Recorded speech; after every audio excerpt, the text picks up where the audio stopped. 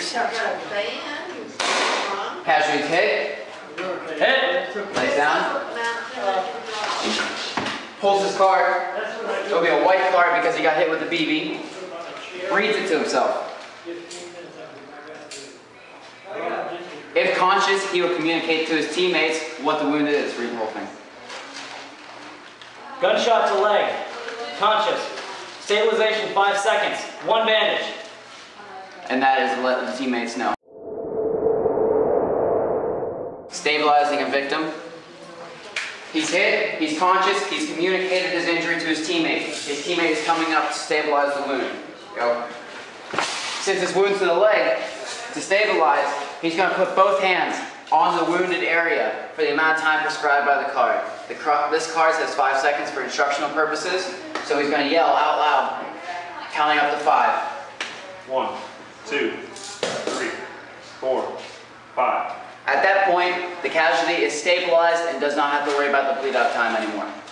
This casualty has a bullet wound to the chest, so for stabilization time, stabilizer or operator, whatever, is going to come and take the flak off. Go ahead.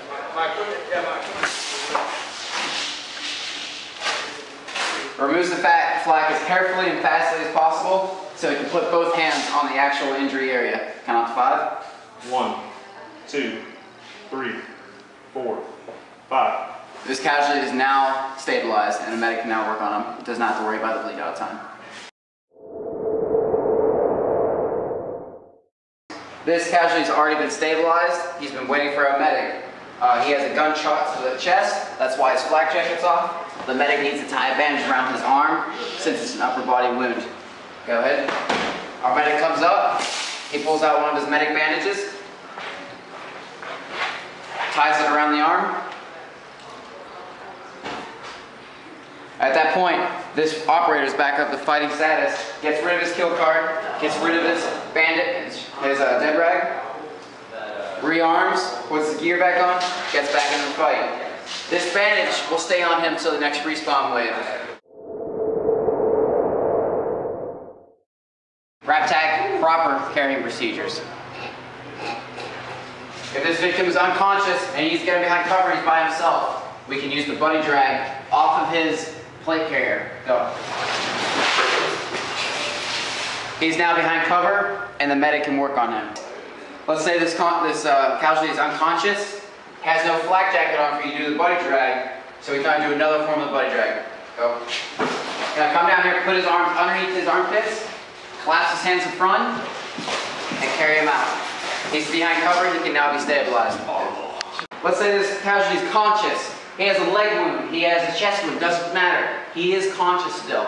Other operator can come up here, help him carry him. So he's gonna get him, stand him up,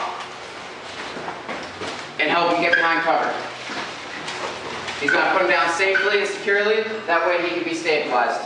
Let's say this victim is conscious, has leg wound, arm wound, doesn't matter. His fellow operators need to get him behind cover so the medic can stabilize and treat him. Go ahead. They're both going to come up here, get underneath one of his arms, stand him up, carry him behind cover. Once behind cover, they can put him down and they can treat him unimpeded. Let's say this casualty is unconscious and needs to get out of here. One of the options is fireman's carry. Go. Since he's unconscious, he's not supposed to help you, but I will not be mad at anyone that attempts to help him in this procedure if no one wants to get hit in the face. Since he's up there, get him behind cover, puts him down, he can now be treated. Let's say this casualty is unconscious, and you got 2 people that can help carry him. One of your options is ladder carry. Come on in. Easiest way to do this carry is to lift his torso first. Once he's up, the second person can grab his legs and carry him behind cover. Come down.